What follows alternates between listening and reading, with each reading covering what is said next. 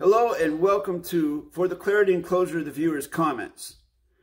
I'm just going to say a few brief things before we begin. Number one, when you choose to comment on my YouTube channel, there are terms and conditions, there are rules that you must follow. It's my house. I expect you to follow the rules. If you don't, your comment probably will not be published. Also, I ask that you be honorable and graceful, i.e. respectful of everyone here. Please don't go around telling people what they should or shouldn't do.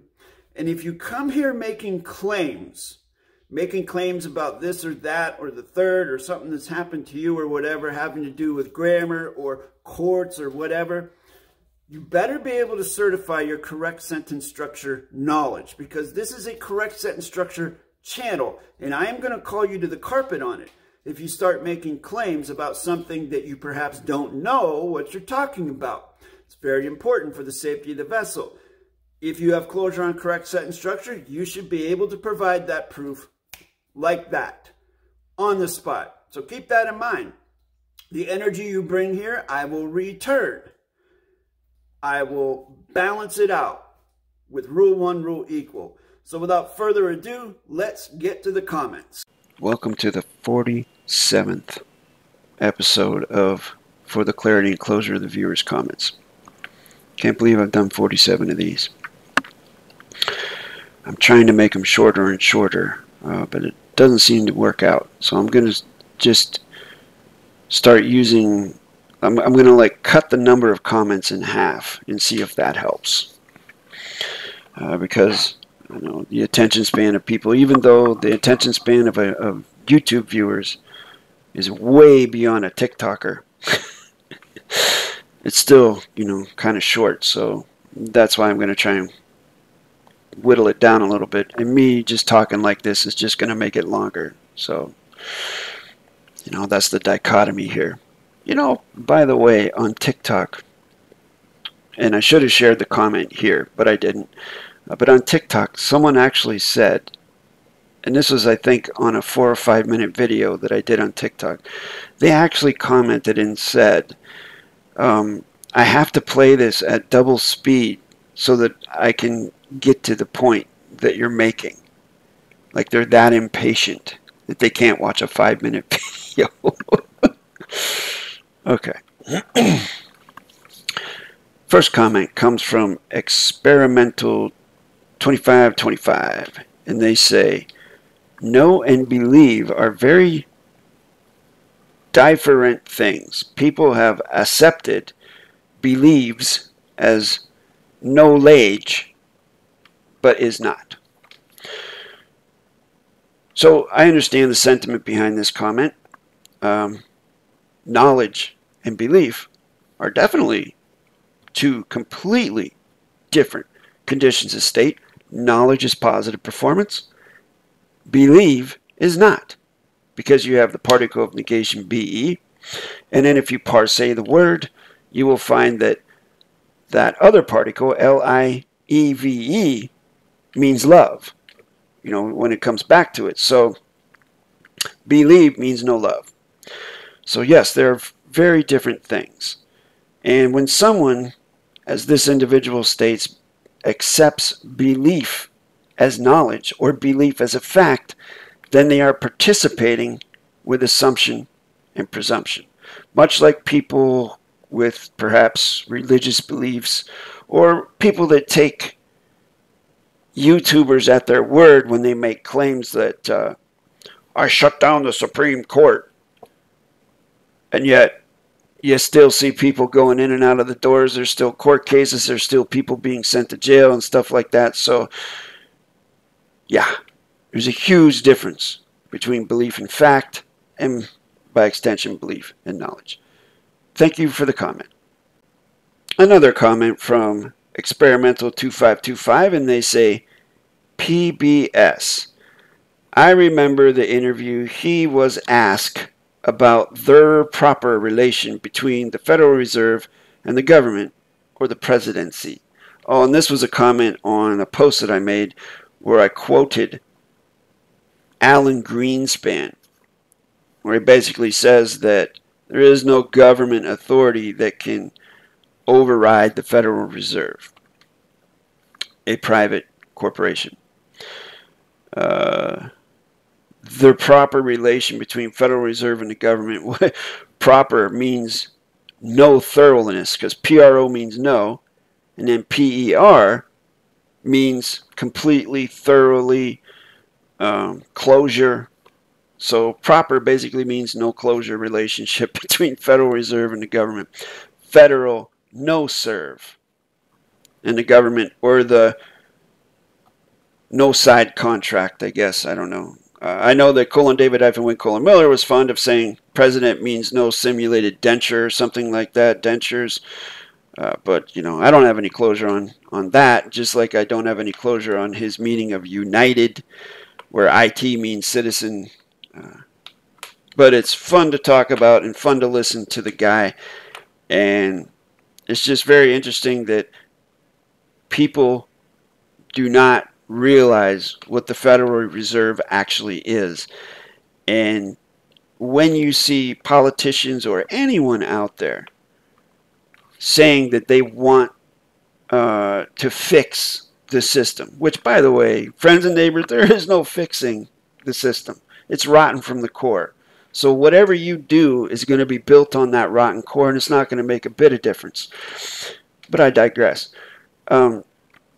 Any politician or public mouth figure out there talking about, you know, let's rise up and I'm really going to make change.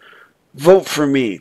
If they're not mentioning the Federal Reserve and what it is and speaking out against it, fake news. And we have a flurry of comments from Carol Beard 2621 on the old Mark Cashone Christopher video I did when I talk about Mark getting kicked off of YouTube, Mark lowercase k that is. And this individual says, do you work for 147? Question mark, question mark. And then they say, you know who? And then they say, do you work for 147? Question mark, question mark, question mark. Kind of reminds me of the intro to that Iron Maiden song, Prisoner. I don't know if you've ever heard it, but for some reason that's what it reminds me of. It's coming in my head right now. And I did give Kuliana to Carol. No. I have no idea what in the hell you're talking about. If you're coming here talking in code, it's not really going to make any difference to anybody, because no one knows what the hell you're talking about unless they're in your private little circle and you guys have a code for 147. By the way, this is what I do on this YouTube channel. I'm a solo content creator. I do confidential workshops where I teach correct sentence structure, communication, parse, syntax, grammar to those who seriously want to learn it. And to do that, you can contact me at the email address at the bottom of your screen, jasonmatthewg17@gmail.com. I navigate on a donation give basis.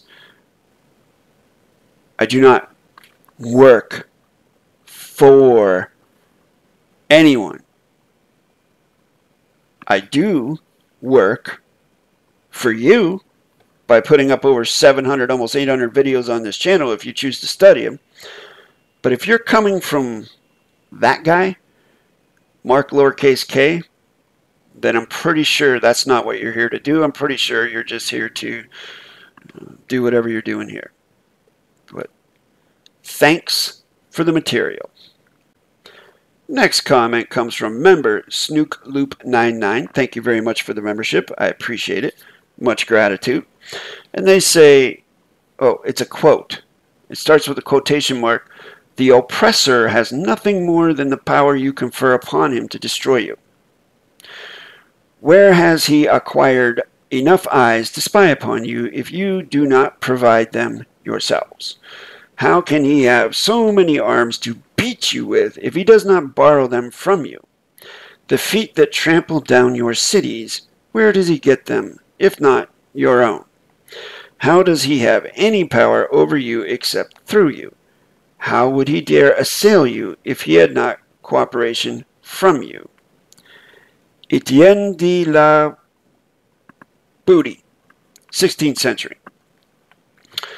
As I said in the comment to SnookLoop99, I said, I'll bet dollars to donuts that neither ETN nor you have closure on correct sentence structure, communication, parse, syntax, grammar. Although I do appreciate the sentiment of this quote, to me it's just a bunch of, how do you want to say it, boisterous, theatrical generalities, blanket statements that don't really help anything. They don't present any solutions. Say you have a child that's born, okay, and the child is maybe 2 or 3 years old. Did that child give power to anybody? Is that child giving power to anybody? Do you see what I'm saying? Logically, I mean, in a grandiose sense on a theatrical stage, oh yes, this is, you know, uplifting and whatnot, and I don't know, galvanizing. But when you get down to the practicality of it, it makes absolutely no sense. The child did not give consent to anyone for anything. These things come with knowledge. The more you learn, the more you are able to take command of your own vessel and become autonomous. And one great way to do that is through correct sentence structure, communication, parse, syntax, grammar. So SnookLoop99, whomever you are, channel member, if you're serious about the grammar, contact me at the email address at the bottom of your screen and apply for a workshop. Thank you. Next up, we have an extensive dissertation from someone named Dominic D'Angelo, 4801. And for whatever reason, they decided to bring a personal story about personal beliefs onto this channel. The thing he was, they were commenting on was the Alan Greenspan quote. Again, the fiction quote. Which, on a side note, is so interesting. I got so much feedback on a fiction adverb, adjective, pronoun quote rather than a correct sentence structure video, which is very interesting. People love to share their opinions. That is true. So, from an Alan Greenspan quote having to do with the Federal Reserve, this individual takes it way off into left field, talking about religious beliefs or spiritual beliefs, and you'll see that this is like extensive. They put a lot of energy into this, so let's dig in. Do you believe personally in a supreme being, one that may have authority over our timelines, choices we make, words we speak, whether traditional God, higher dimensional beings, etc.?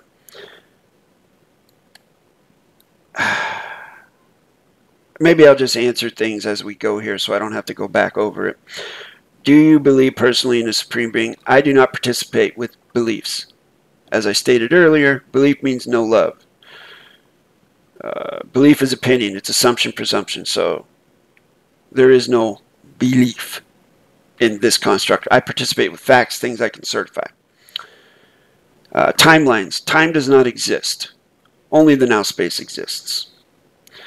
Choices we make, words we speak. I can certify that I make my own choices. I cannot certify that someone else is behind the scenes pulling my strings.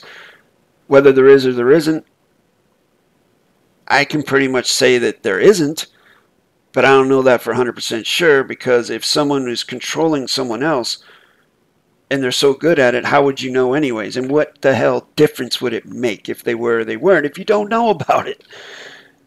So, you know, this is where people go off into left field and start worrying about things that have nothing to do with real, R-E-A-L, sorry, with correct, practical functionality using correct sentence structure, communication, parse, syntax, grammar, which I bet dollars to donuts Dominic D'Angelo does not have closure on. So, no, I do not participate with traditional God concepts, higher dimensional beings. Absolutely not. I have no certification of any of that. I've had a near-death experience. I'm not very religious, They're not very religious, but they are religious. I believe what I can prove or see. Quantum physics. I've experienced other dimensions, dimensional beings. One thing in the near-death that I remember, the sense of peace everyone mentions. My experience was the same as most people. I just remember a few more details than most I've heard. Starts with floating above my body, seeing the light. When I got that sense of peace, though it wasn't from the light, I went to the light, it got dark. And an entity took me by the hand and brought me to a big TV screen I would describe it as. I remember a female entity, although I don't remember for certain. Once in front of the screen, I was given that sense of peace, and my life and memories were replayed for me. I was shown every interaction, action, conversation, embarrassing incident, happy moment, you name it. I felt immense ecstasy, unexplainable to any earthly emotion of happy. I think you described it as ecstasy, immense ecstasy, so I think you did a pretty good job in describing it. I was shown how everything in our life was pre-planned. Not just that, but let's say I tell my cousin about quantum grammar. I was then shown that how that influences his conversation with someone else, then how that positively affects the next person, and so on. Proving that we have no control, and all this was meant to happen for some larger purpose, which I forget the answer to. This individual is sharing a near-death experience, which I definitely appreciate. I'm going to audit it, looking at it through the lens of correct sentence structure, through the lens of logic and critical thinking. So this individual, Dominic D'Angelo, is going to use a near-death experience, whatever he experienced during that, as proof of something. And to me, that's very similar to someone having a dream and then using that dream as proof of something. I dreamt that I jumped off a cliff and I flew to Antarctica with my hands out. So that's proof that I can fly, I guess. You see what I'm saying? So to me, with a critical eye, that doesn't, it's not proof of anything for me. For them it may be, but definitely not for me. I just remember thinking, oh, now it makes sense, when I was shown that and given the answers to why are we here, who is God, etc. I don't remember any answers, just the sense of peace of finally knowing the answers. Long story short, that's the short version.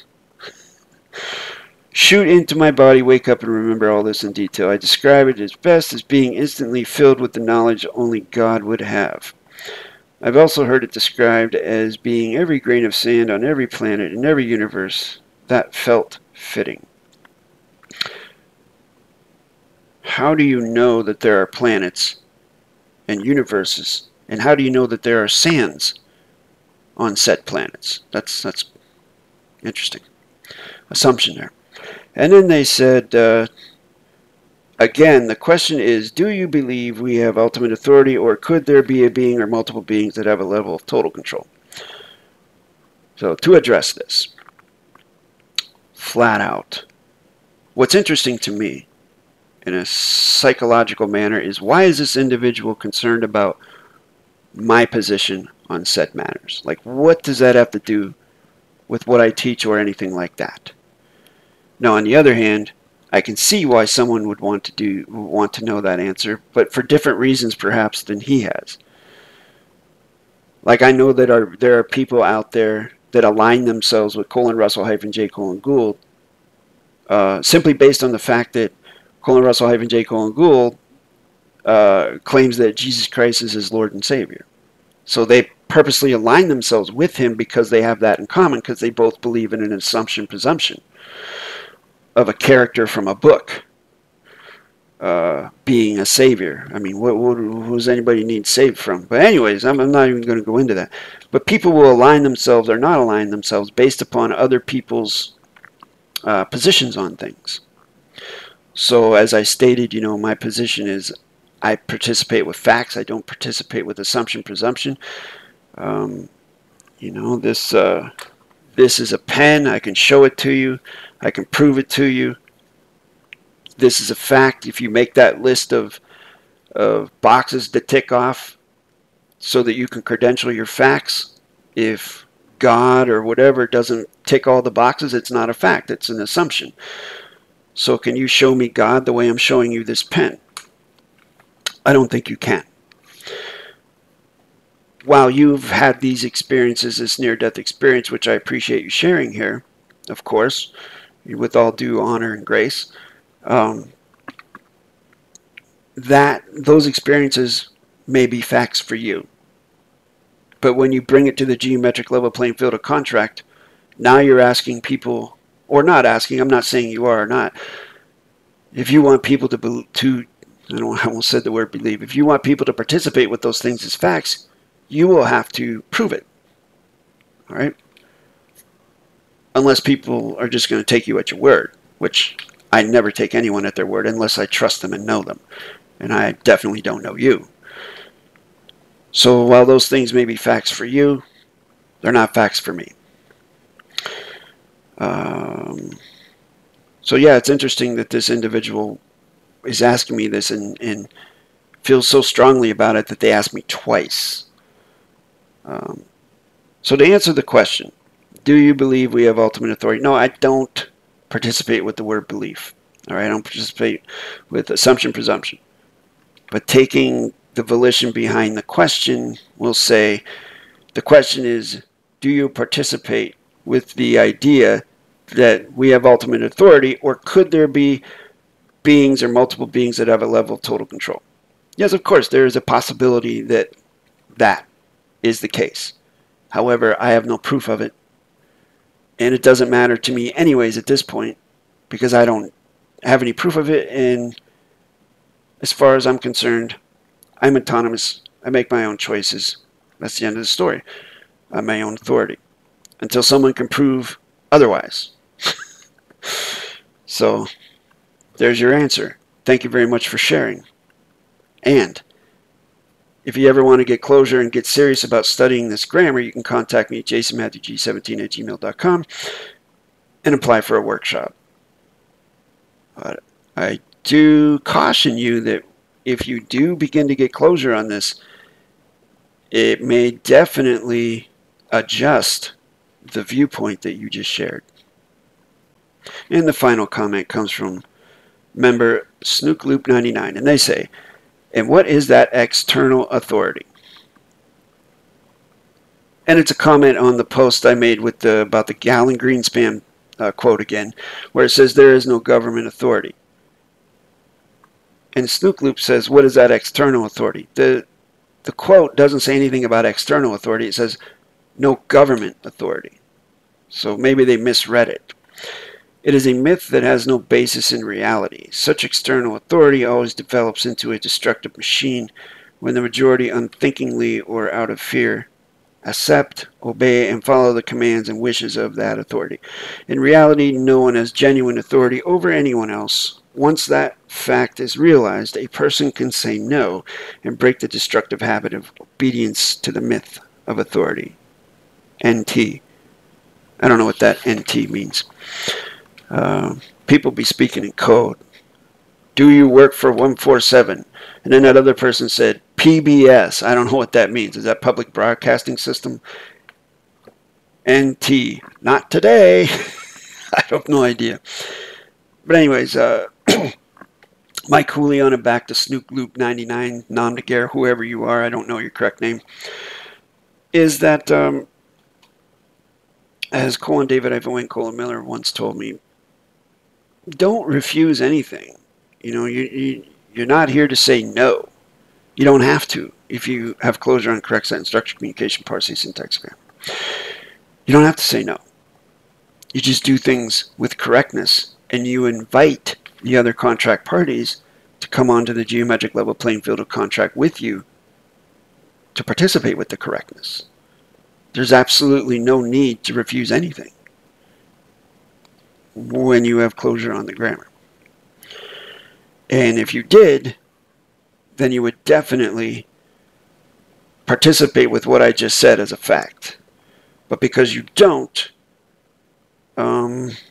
just like I used to have, it's like a perception of black or white. It's always a fight against the man or whatever, and I do not consent and blah, blah, blah. And you go out and protest, no test, and whine and whatever. If you have a problem, you got to present a solution for Rule 1, Rule Equal. My solution is correct sentence structure. So if you decide to get closure on it and learn it, which you can do by applying for a workshop with the email address at the bottom, or the almost 800 videos on this channel, then you'll see the point that I'm making, that the struggle is not really necessary once you get closure and are a steward of your grammar. Thanks again for the comment and for your membership. If you'd like to learn correct sentence structure, communication, parse, syntax, grammar, contact me at the email address listed at the bottom of your screen. I will set up a 10 to 15 minute video consultation between you and me. You can ask me whatever you like, and I'll do the same, and we'll see if this is something that you're prepared to commit to. If you'd like to support the channel, click on the Join button underneath this video. There are 2 tiers of membership. The second tier has access to exclusive content not available to the public. Once again, thank you for watching. Hit the subscribe button, hit the like button, turn the notification bell to all so that you don't miss any of my premieres, because I do post on a very consistent basis. There are over 500 correct sentence structure videos for you to study on this channel. My gift to you, my fellow mankind. Thank you again, and I'll see you in the next one.